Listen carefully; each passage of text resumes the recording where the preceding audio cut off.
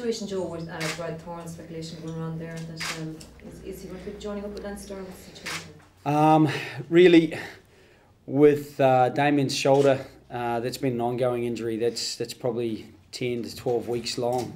That he's just had a niggle with his shoulder. So, with Stephen Sykes going back, Leo being operated on, we really left pretty short in the second row department. And at this time of the season, everyone is pretty much contracted, and so is Brad Thorn. So, for us to entertain the thought that we might get Brad Thorn is purely on the back of the thought that Sanix might release him for the 3-month break that they have, and that we could hopefully entice Brad over to do something he hasn't done before.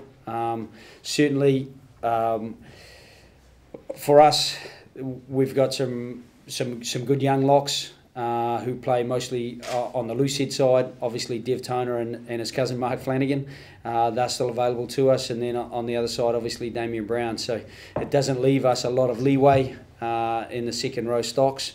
And so if Brad was available, that might be something that could possibly happen. But to be honest, that's kind of been mentioned, but we're not too far down the track with that. We'd have to get some. We'd have to get some agreement from Sanix, and we'd have to get. I think Brad would be relatively interested. He's won most trophies in rugby, but nothing in the Northern Hemisphere yet. So it would be something that might interest him. So when are you hoping to know by either way, let's say?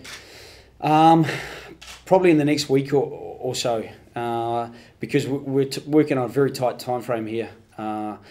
We would need him available really by the early March to get a 3-month contract there that would make him eligible to cover us in the ERC games as well as the Rabo games. And I guess there is only one ERC game left, because anything beyond that is something we don't control. Obviously, I suppose the last time we were talking to you, there was such a feel-good factor around the provinces, and obviously after yesterday's performance, can you put your finger on why, and I know it's very easy to say that provincial success translating it to national, but can you put your finger on why it doesn't seem to be coming together for the provinces in the national team?